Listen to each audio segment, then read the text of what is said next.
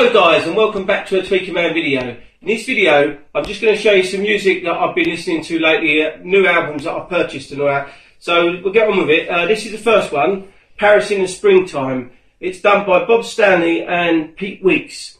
And basically it's to do with the Paris uprising, the student uprising in 1968. Out of the student uprising came a new wave of French music. So it's a double album. Opens up like that. It's really good. Basically, it's like a coloured vinyl as well. So here we go. It's like a marble effect, a white marble effect. It's very nice. Sound quality wise, I rate this 9 out of 10. It's very nice. So that's the first one.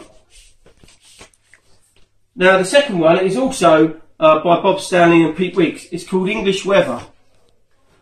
This is also a double album, and this one is done on clear vinyl. There we go, totally clear.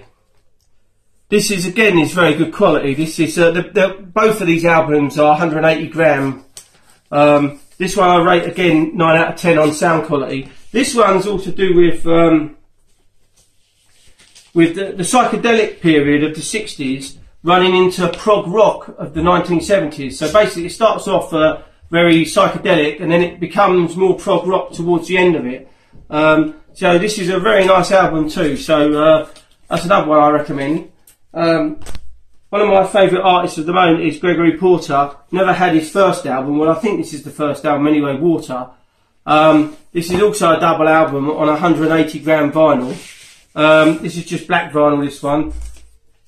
Again, this is very well recorded. I'd give this 9 out of 10 as well on quality. So what I'm going to try to do is collect all these albums on vinyl. I've got most of them on CDs, so but I like to keep it on vinyl. I just think it's so much better quality.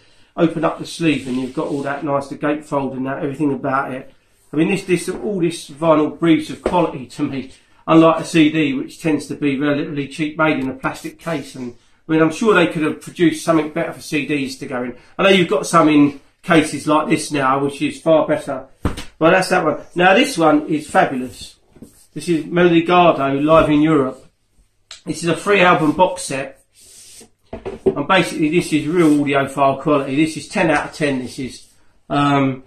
So it's got loads of hits on there. Well, they're not hits as such, but they are hits in the jazz world and that.